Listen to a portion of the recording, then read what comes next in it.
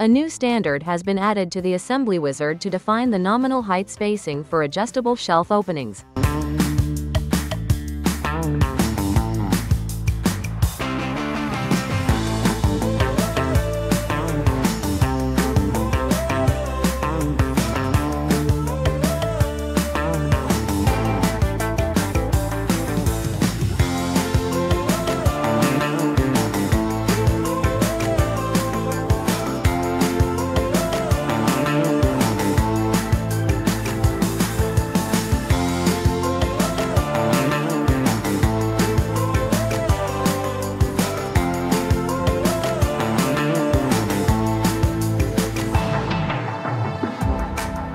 You can now select adjustable shelves as a case opening type. The nominal space is used to fill each adjustable shelf opening independently.